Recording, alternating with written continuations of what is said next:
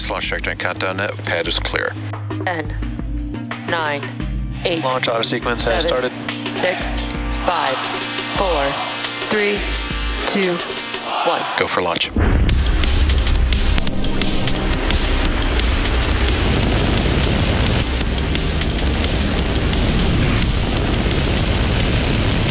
Vehicle is supersonic. Stage separation confirmed. Dragon, separation confirmed.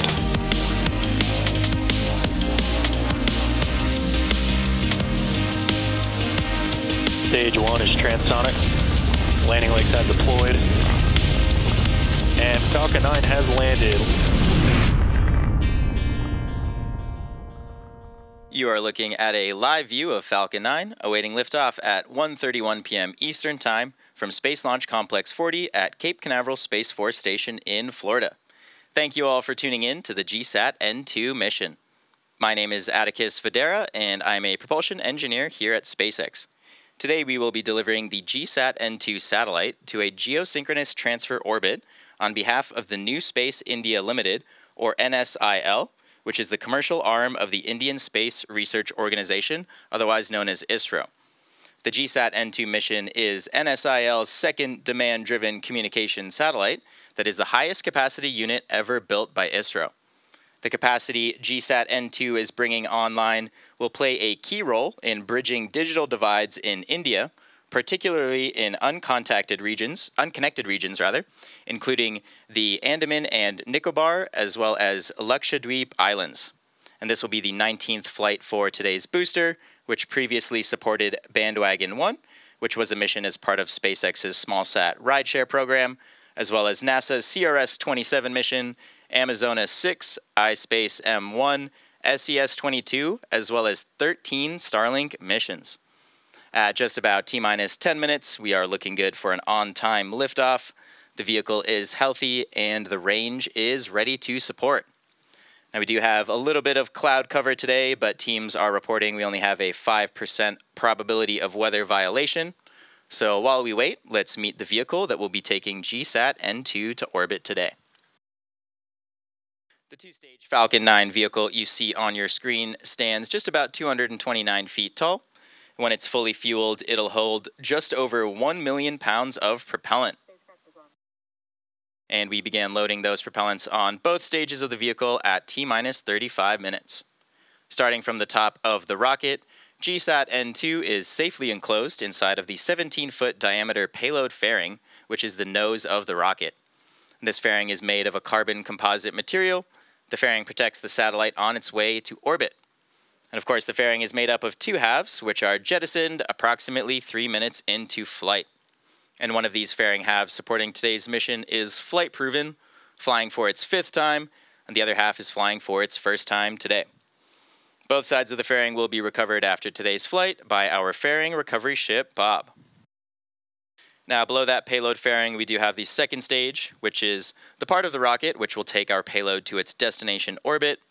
The second stage will ignite its single Merlin vacuum, or MVAC engine, at about 2.5 minutes into flight, and then we do relight that engine a second time before we deploy the GSAT N2 satellite. Below the second stage, you can see the black interstage, which is part of the first stage booster. And at the bottom of that first stage, there are 9 Merlin M1D engines, and these will get Falcon 9 off the ground and up to the thinner parts of the Earth's atmosphere. Shortly after liftoff, the first and second stages will separate from one another, and then the second stage will continue to orbit, while the first stage will start making its way back down to Earth. The first stage is designed to be reflown with minimal refurbishment between flights. Today's booster is flying for the 19th time, and we will be attempting to land on our drone ship, Just Read the Instructions, which you can see there on your screen, currently stationed in the Atlantic Ocean. If we are successful in recovering the booster today, it will mark the 371st successful recovery of an orbital-class rocket. And lastly, that large truss structure that you see next to the rocket is the Transporter Erector, or TE. We use this to both roll the rocket out to the pad, as well as to raise it to its vertical launch position.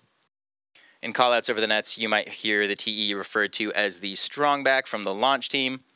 And this TE also routes the vehicle's fluids, power, and telemetry umbilicals from the ground systems to the rocket and to the satellite, all the way up until the moment Falcon 9 transitions to internal power. And now that you're a little more familiar with the vehicle, let's learn more about today's payload, GSAT N2.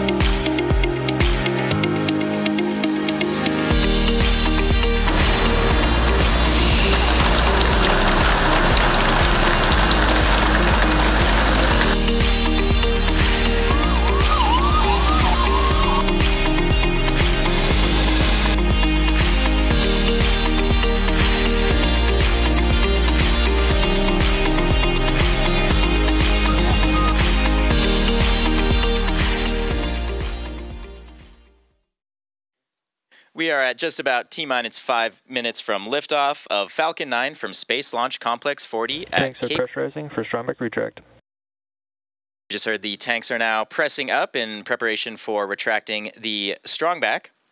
And at liftoff, the transporter erector, or TE, or otherwise known as the strongback, will retract in order to clear the way for Falcon 9's ascent.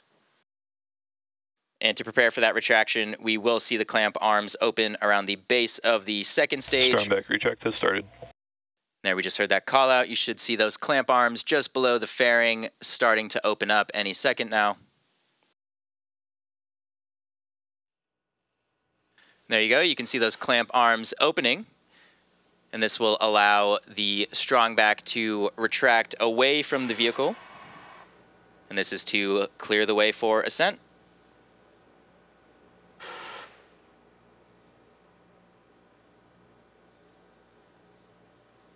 Should be seeing that strongback start to recline in just a couple seconds here.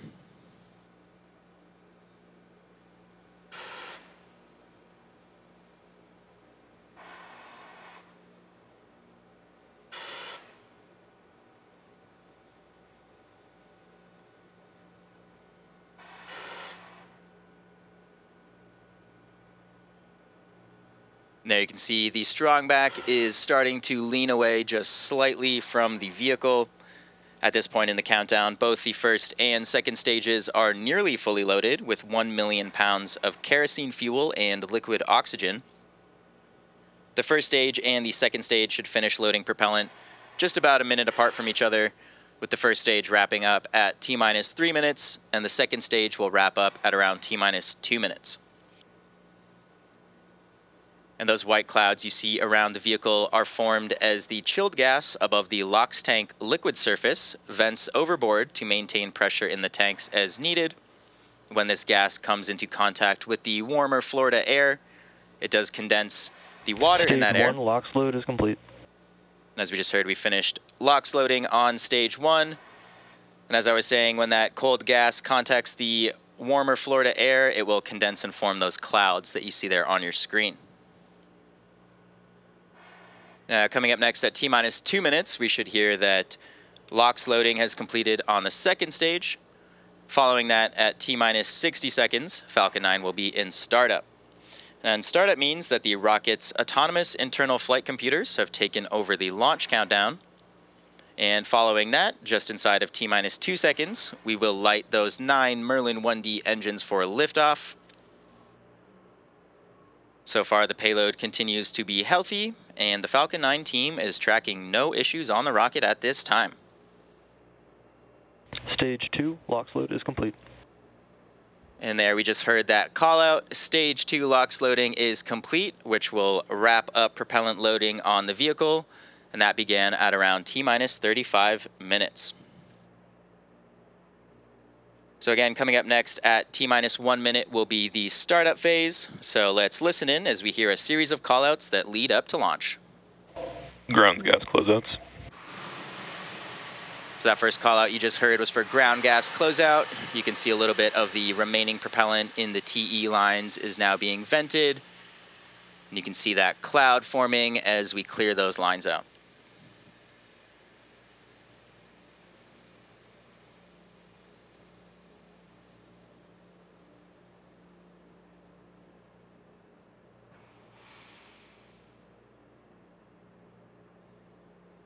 Falcon 9 is in startup.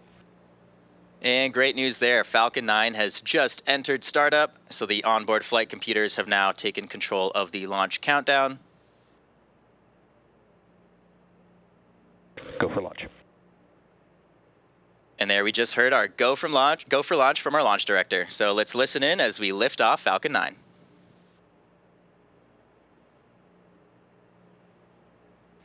T-minus 30 seconds.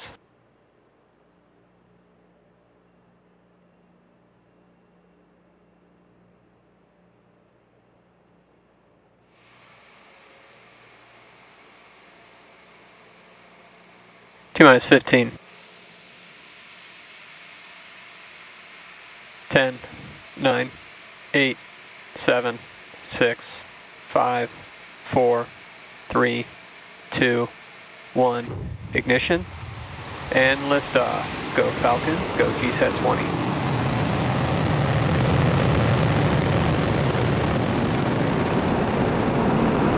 Vehicles pitching downrange. Stage 1 chamber pressure nominal.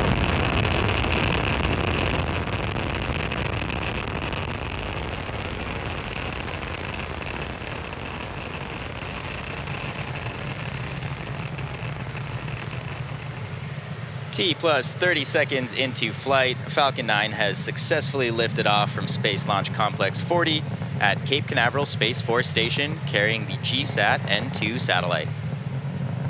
Now, during ascent here, we will Power tilt. and telemetry are nominal. We will tilt or gimbal the engines, and this will turn the rocket horizontally in a maneuver known as a gravity turn. Now we're still going up, as you can see in that telemetry in the bottom left side of your screen. Falcon 9 is supersonic. We're also heading horizontally away from the launch pad, now at supersonic speeds. We should be throttling the engines down soon in preparation for max Q, or maximum aerodynamic pressure. Max Q. There we go, we just heard that call out. This is a critical moment during flight because the combined stresses caused by Falcon 9 accelerating through the atmosphere and the ambient static pressure are at their greatest. Now, the rocket typically needs to go about 17,500 miles per hour horizontally in order to avoid being pulled back down to Earth and to get into orbit. You can track our progress to orbit by keeping an eye on that stage 1 telemetry in the bottom left side of your screen. We just heard we're starting the ascent chill on the MVAC engine, and we are coming up on a series of events. Those are main engine cutoff, or MECO, followed by stage separation, second engine start 1, or SES1, and then following that is fairing separation. During MECO, we do shut down those 9 M1D engines, and then following that we separate the first stage and the second stage. Once separated from the second stage, the booster will flip its orientation and begin heading back to Earth, and simultaneously the second stage MVAC engine will ignite. Following that quickly will be a fairing separation. So we should be coming up on MECO in just a few seconds here.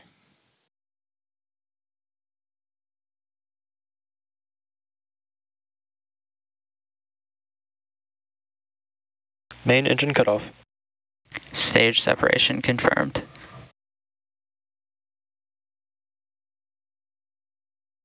MVAC ignition. And there we go. We just saw that series of events, starting with main engine cutoff, followed by stage separation, and then following that was second engine start 1. As you can see there on your screen, the MVAC engine is now lit in space and heading towards orbit. Coming up shortly, you should hear a call out for fairing separation. Getting some great views of both stages in flight right now. You can see the first stage on the left side of your screen, now in a coast phase, and the second stage on the right side of your screen, burning towards orbit. Fairing separation confirmed. And there we go. Great news. Just saw those two fairing halves separate. Our payload GSAT N2 is now exposed to the vacuum of space, heading towards its intended orbit. Now we're just at about T plus 3 minutes and 45 seconds into today's mission. At T plus 6.5 minutes, we expect to have some great views of the first stage entry burn. Now for this entry burn, we do light 3 of the M1D engines on the first stage, and that'll start with the center E9 engine, followed shortly by E1 and E5 engines. And this slows the vehicle down as it passes back into the Earth's atmosphere. We need to do this in order to reduce re-entry forces, and this ultimately helps us recover and reuse the second stage, or the first stage rather. During this entry burn, Falcon 9 is decelerating by firing its Merlin engines, but we are still moving very fast. And this causes the vehicle to fly through Merlin's exhaust gases, also sometimes called the rocket's plume, and this will deposit a layer of soot on the vehicle's surface, and that's why our flight-proven vehicles look so toasty. And of course, that soot comes from the carbon-based fuel that Falcon 9 uses.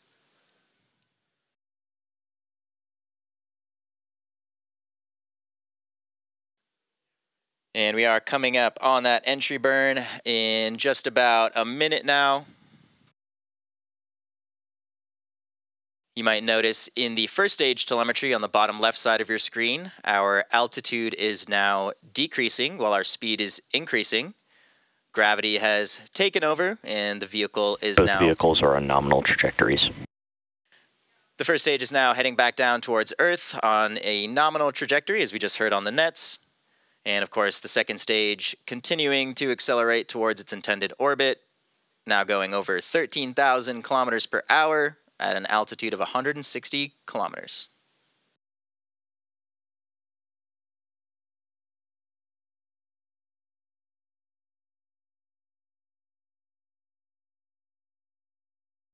Getting some really incredible views from space here on both stages. Again, coming up on that entry burn in just around 20 seconds on the first stage. You can see the vehicle is now positioned to relight those engines and re-enter the atmosphere. You can see our grid fins are deployed, and these fins will help guide the vehicle back down to its landing location. Stage 1 entry burn startup. Stage 1 FTS has saved. There we just heard the call out for the entry burn, and as you can see, those engines are now burning on the first stage and rapidly slowing us down, and this burn should last just around 20 seconds.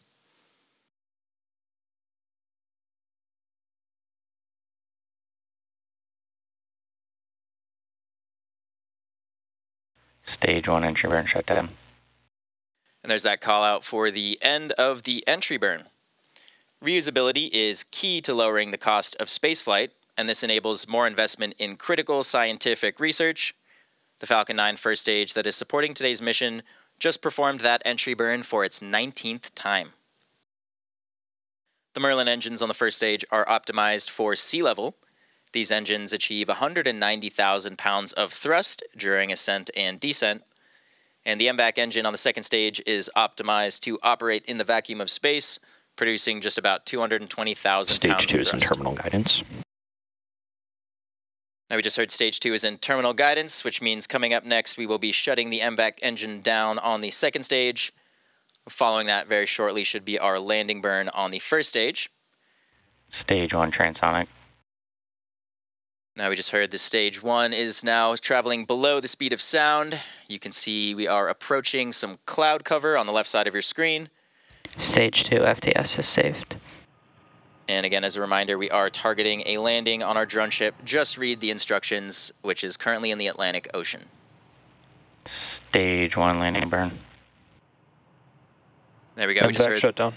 We just heard the landing burn has started on the first stage, and the second engine has now shut down. You can see the drone ship just below the first stage there as we come in for a landing. Nominal orbital insertion. Stage 1 landing light deploy.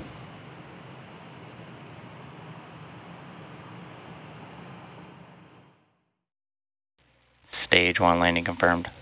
And there you have it. That landing marks SpaceX's 371st recovery of an orbital-class rocket, which includes first-stage landings for Falcon 9 and Falcon Heavy.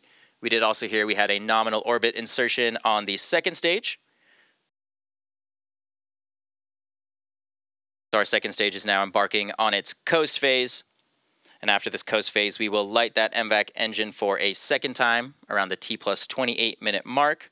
And that will be followed by payload deploy around the T+34-minute mark.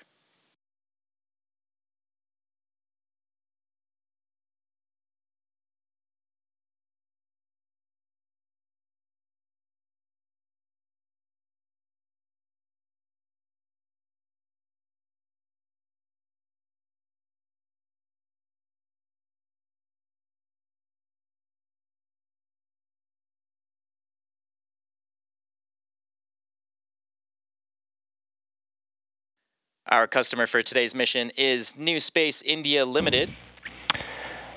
This is Brian Malin on Countdown 1. I wanted to say a special word for Michael Taylor, as this will be his final mission. He has been at the forefront of spaceflight for the United States for several decades. We would not be where we are today in United States space program history without him, and we'd not be where we are today at SpaceX without Mike Taylor. So, from all of us at SpaceX, Mike, we salute you, we thank you, and we look forward to your future journeys. Great words there from our LD, and congrats on an amazing career, Mike Taylor. Now, the second stage is now embarking on its coast phase. And again, as I said, we will be lighting that engine for a second time around the T+28-minute mark, and following that is payload deploy at the T+34-minute mark. And before we take a short break for that coast phase, we do have a couple of messages from our customer, the Indian Space Research Organization. And after that, we'll see you back here in just about 15 minutes. GSAT N2 is a next-generation communication satellite owned by NSIL, weighing 4,700 kilograms, built by ISRO for meeting the high-throughput communication requirements. It's primarily operating in Ka band, providing almost 48 gigabytes per second throughput. This spacecraft is, after the launch, is going to be positioned at 68° east longitude, providing broadband services and in-flight connectivity, primarily on the Indian region. There are going to be about 32 sport beams covering India mainland and islands of this region. And primarily this is designed to also to enhance the capacity by providing 8 narrow sport beams over the northeastern region of India, which requires this support for essential communication requirements. The whole spacecraft is designed using the ISRO's well-proven I-6K bus with a 6.2 kilowatt power generation operating in 70 volts bus voltage. And the propulsion system is a bipropellant system for orbitizing and its station keeping. And we are expecting that its precise launching, we will have an orbital life of almost 14 years. While building the spacecraft, we used the support of Indian industries who built us with a lot of subsystems, including structures and hardwares meant for the satellites and also the payloads. And ISRO centers contributed in various ways to build the satellite finally.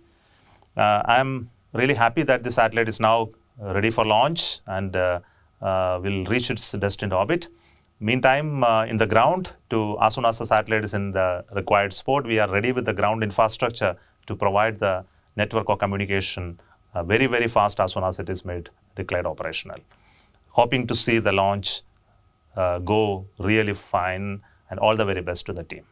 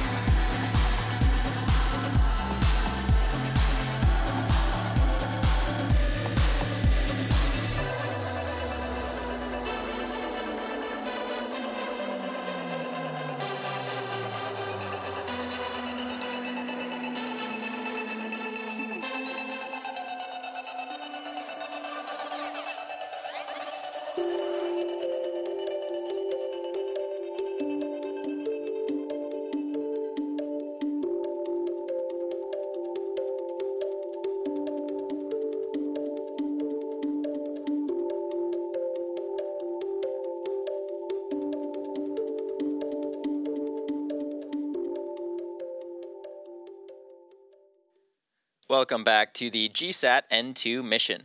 We've had a great mission so far. Falcon 9 lifted off at 1:31 p.m. Eastern Time from Space Launch Complex 40 at Cape Canaveral Space Force Station in Florida.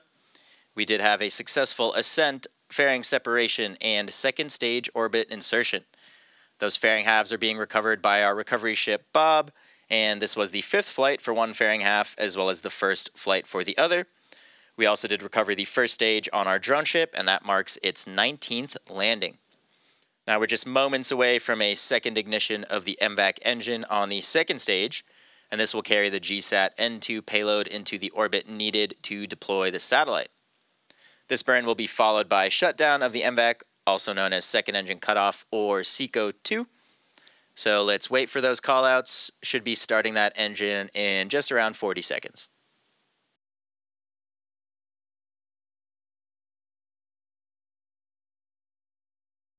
As you can see in that telemetry, we now are at about 240 kilometers above the surface of the Earth. We are now in what's called a parking orbit, and this second burn will take us to our geostationary transfer orbit, which is the deploy orbit for the GSAT N2 payload.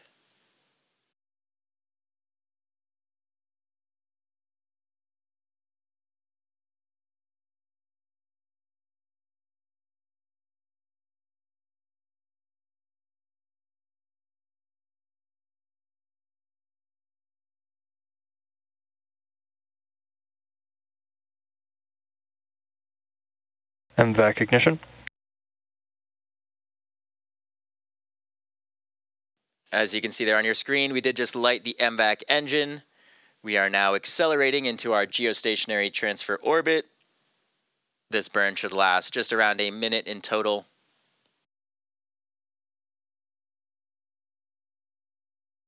As you can see in the telemetry, the second stage is now rapidly accelerating the payload, traveling well over 30,000 kilometers per hour at an altitude of 250 kilometers above the surface of the Earth.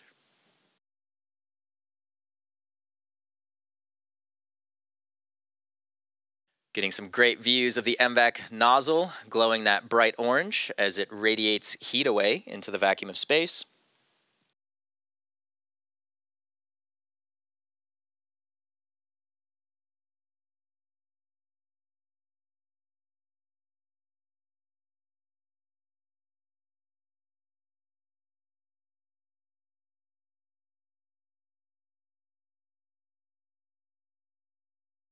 MVAC shutdown.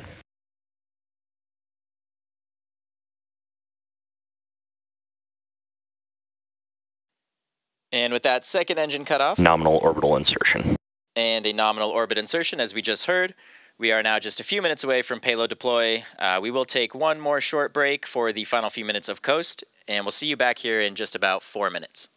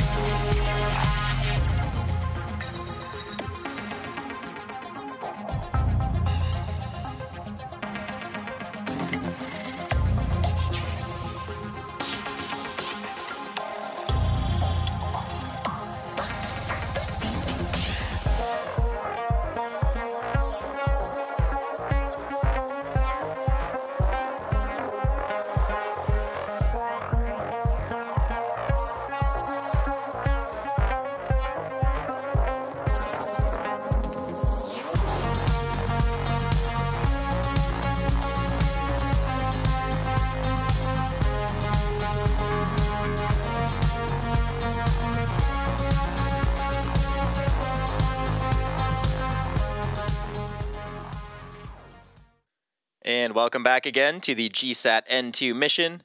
We've had a great mission so far, and we are now just 2 minutes away from our expected payload deploy.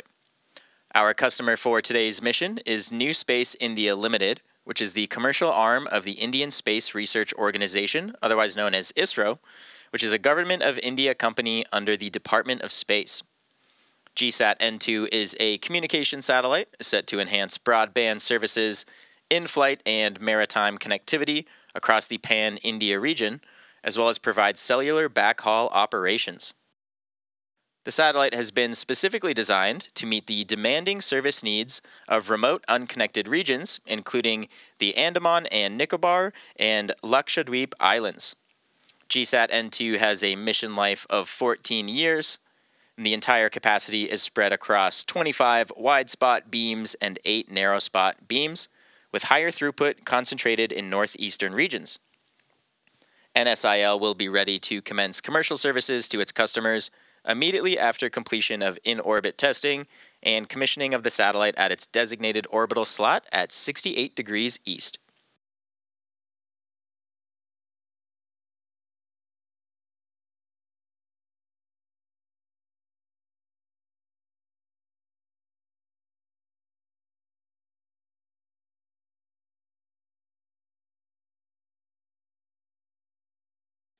Getting a great view of the payload there on your screen.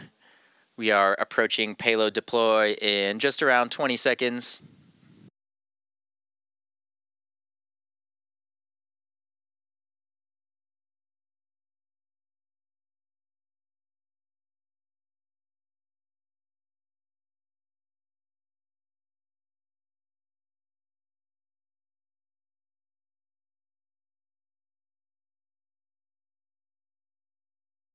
GSAT N2, payload deploy confirmed. And there goes GSAT N2. You just heard that call out, and you can see the satellite moving away from the second stage on your screen right now. That will wrap up our coverage for today. Thank you for joining us for SpaceX's 114th successful launch of 2024. All of us here at SpaceX want to give a big thank you to our customer, New Space India Limited, for entrusting us with today's mission. We also want to give a shout out to the Eastern Range and Federal Aviation Administration for supporting today's launch. And as always, of course, thank you to all of our viewers for tuning in and for your continued support. Remember to follow SpaceX on X for launch updates. Thank you all, and we'll see you again soon.